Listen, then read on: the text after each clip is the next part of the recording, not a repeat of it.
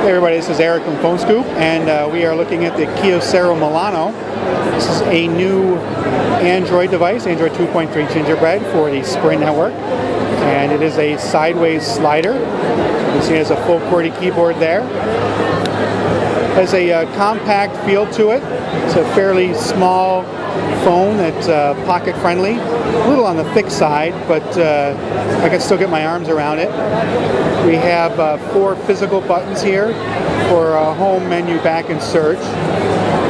On the left side, we've got a volume toggle here, very hard to make out and also a little bit hard to use, a little bit tough there. Below that we have a micro USB port, nothing along the bottom. On the right we have a dedicated camera key, which is nice.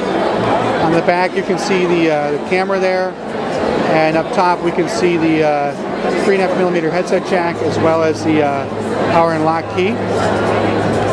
Again, sliding it open, we have a full QWERTY keyboard.